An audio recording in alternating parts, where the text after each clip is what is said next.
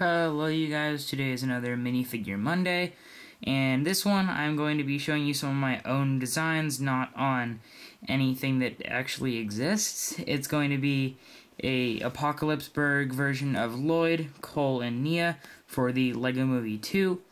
So yeah, I'm going to show you what pieces you can use to make these, and explain why I think these parts would be accurate, and what I think like these characters would look like in the movie if they're in the movie.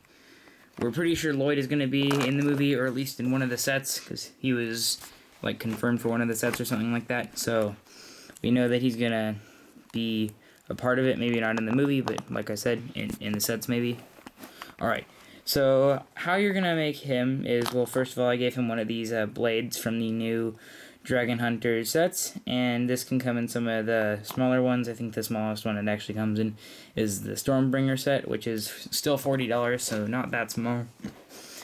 For the legs, I gave him the legs from the Skybound version of Lloyd, and then for the torso, I gave him the actual one from the Ninjago movie, because I kind of wanted to carry on the look of the Ninjago movie ones to the LEGO Movie 2.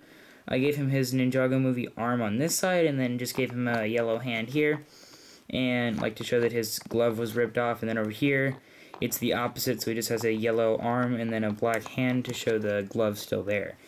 And then for his armor right there, he has the armor from the Sons of Garmadon minifigures from the Season 8 sets. That's pretty common, so because I wanted to use that to keep kind of a Ninjago armor style, and that one is probably like one of the most Ninjago armors that Ninjago has. So that, I feel like that works pretty well. I gave him just the regular Lloyd face and hair from the movie and the newer sets. So that's pretty much just it for him, and I feel like the legs and the torso actually go together pretty well, considering they weren't actually supposed to be together originally.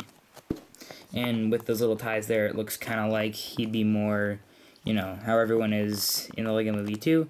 So that's pretty much just it for Apocalypseburg Lloyd. And the reason I'm doing these, actually, I forgot to say, is I got a suggestion in the comments of the last Minifigure Monday, which I am always open to those. I can't promise anything, but I will try to make your ideas. And yeah, now I'm going to go on to Cole, the second one. I gave him just two of the, these little things, I forgot what they're called, but those also come in the new Dragon Hunter sets. And for his legs, I gave him the Cole legs from the LEGO Ninjago movie sets, because I felt like to keep the Ninjago tone in here, I had to use those. For his arms, I used the dual-molded black and gray arms from the Gamer minifigure from that one minifigure series. I forgot which one it was. I think it's 12 or 13. And then I gave him, on one hand, it's just a black hand for the glove, and then the other one there is no glove, and it's just yellow. And then for his armor, because I felt like the reason I got the idea to make Cole, like how to make him, was when I found this Cryptor armor, the general Cryptor armor from the rebooted sets from Ninjago. I felt like that would be a great one to make like a buff version of Cole, like in a new ninja outfit. And then underneath that, I used kind of a more not Ninjago torso. It is the Death Trooper torso from Rogue One, Star Wars. So I feel like it looks kind of good, more like armor underneath that, because Cole would probably be the ninja to wear armor in this case. And then just to kind of show the more savage look, I gave him the man bun piece that was used in the LEGO Ninjago movie, opposed to the one that they changed to in the show, where it's just that new Cole hairstyle.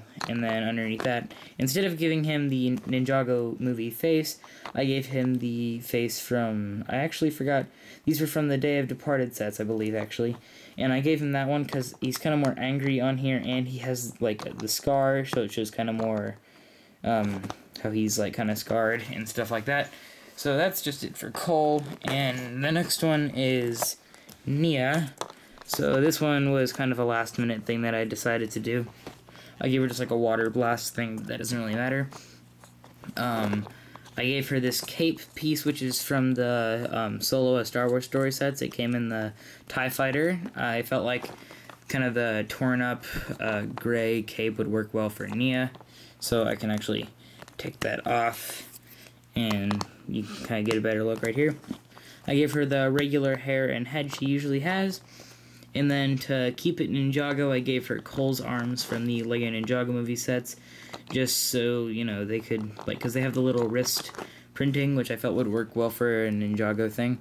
And for her torso, I used the one from Season 8, except I used the back of it because it looks more messy, as you can probably see there, with that kind of all, like, unorganized, because how that part of the symbol should be underneath that instead of up there. And then I gave her the legs from the, the Dragon Hunter minifigures right here, except I took off the orange hips and replaced them with ultraviolets from the Sons of Garmadon sets, because I didn't feel like the orange really worked that well. So I tried to find another, like, belt piece that is kind of still Ninjago, and I gave her ultraviolets, which is still from Ninjago. So I think that works pretty well, and yeah, that's just it for Nia.